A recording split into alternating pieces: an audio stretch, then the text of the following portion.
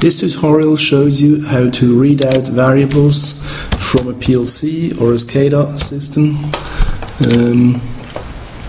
into an Excel sheet and to automatically fill out an invoice form. So we have over here a couple of variables which would indicate some kind of energy consumption.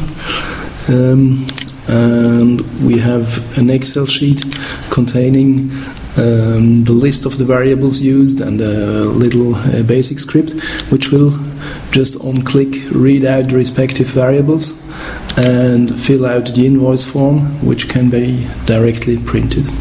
How can you do this? To install the necessary components, go to the downloads section of SpiderControl.net. First download the SCADA editor to open and modify this little project. Get the SCADA web server, which you can install on your PC or on any other platform that you would like to use with, and get the tutorial. This can be found here when you go to the download sections, videos, tutorials, and get this sample over here, which is called Tutorial Excel Reports from SCADA. This is a zip file. When you open it, it contains the Excel sheet. Maybe you have to switch on some settings to enable the script to work. This is described here in this doc file. After having installed the editor, you can open the respective program which shows this simple sample HMI that references the variables.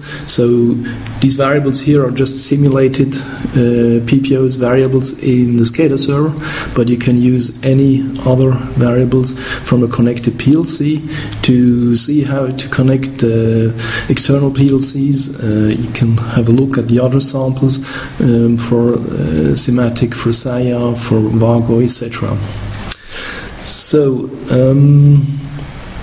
with this, you have all the components needed to have this running and to see how simple it is to get variables directly from a process inside